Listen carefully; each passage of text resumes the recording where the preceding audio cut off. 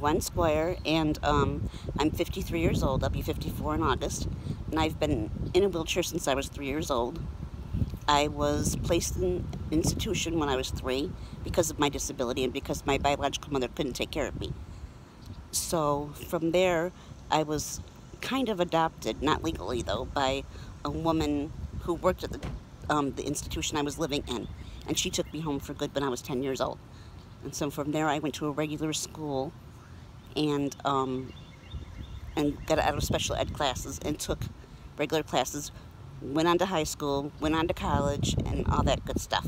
I'm living my best life now because I'm living on my own, which I never thought I would be able to do. So what the ADA means to me is that it's given me a lot of freedom. It's given me a lot of access to places I never would have been able to go probably.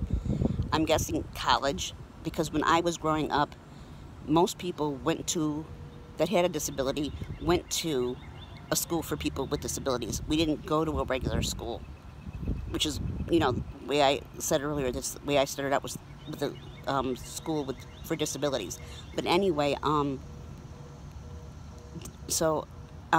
ADA has been a real help to me getting into places, getting to go to college, I believe, because I don't believe I could have gone to college, on my own had the ADA not been put into effect.